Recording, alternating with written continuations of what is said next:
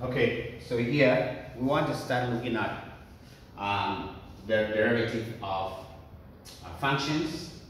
And in the last lecture, we looked at how to find the derivative of a function from first principles. But there are rules that will help us to find the derivative without using the first principles, and these are some of the rules.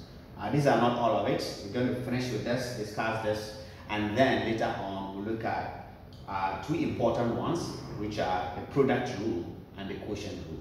Okay, so here the derivative of a constant, this says that the first rule says if I have a constant function f of x is equal to c, it doesn't matter what this constant is, as long as it's a constant, the derivative of that is equal to 0. Alright, so if my function is f of x is equal to whatever 5, then f prime of x will be 0. If f of x is equal to, say, then 3 is a constant, then f prime of x, the derivative is 0. Okay, and you can show this from the first principles. It's easy to show it, right? That since it's a constant, your derivative will be 0. Okay, if f of x is equal to any constant, call it e or 2e. E is the number e, right? Then f prime of x is 0. So that is the first rule. As long as it's a constant, the derivative goes to 0. This is one powerful one that you will come across a lot. The power rule: if f of x is equal to x raised to some real number, okay, then if f of x is equal to a real number, f of x is x raised to the power n, then the power rule says the derivative of a function like that is equal to, you bring n down here and you multiply by x raised to the power, subtract 1 from this, you have n minus 1. Okay, so for example, if f of x is equal to x to the power 3, how do you find the slope of that, or the gradient, the derivative?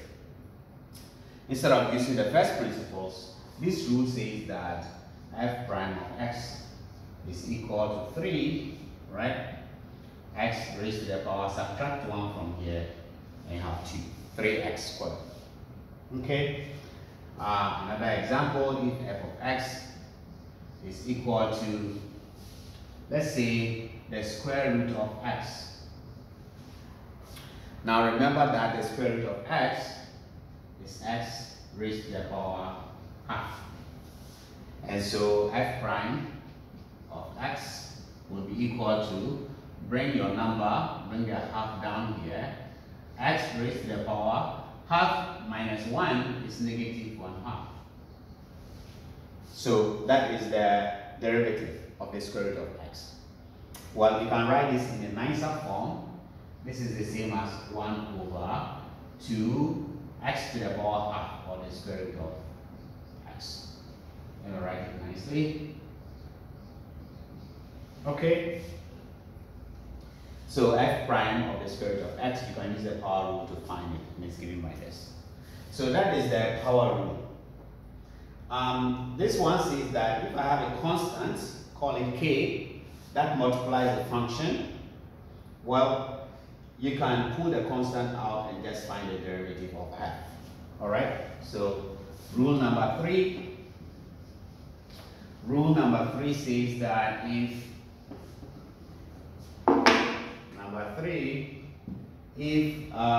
y is equal to some constant times a function f of x, then dy dx, the gradient, the slope, or the derivative of this is equal to, leave k and find the slope, the derivative of this.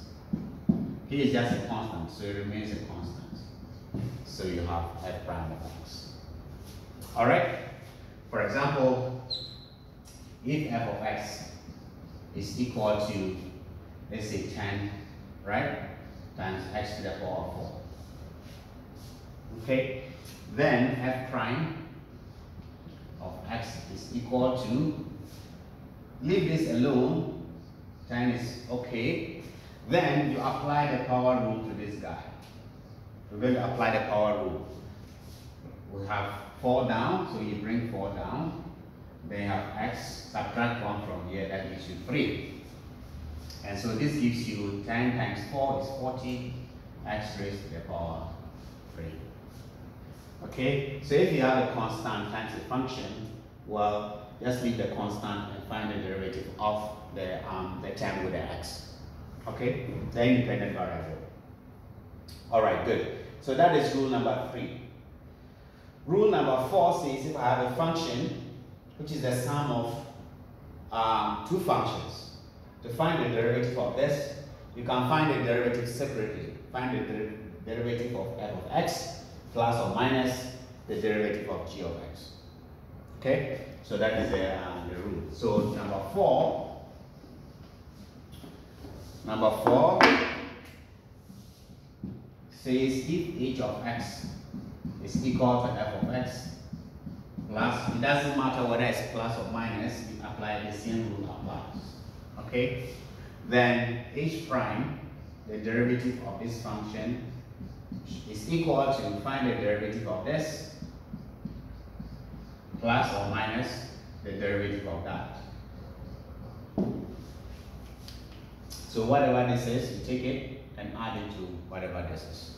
Alright, e.g., suppose that the function h of x is equal to 2x to the power 3 minus 3x to the power 1/3. You want to find the derivative of that. Well, h prime, this rule says h prime of x is equal to, find the derivative of this. Again, this is a constant, so leave that. You bring 3 down here. That gives you 6. 3 times 2 is 6. Then x to the power 2. Right? So that's the derivative of this. Minus 3 is there. I bring the 1/3 down.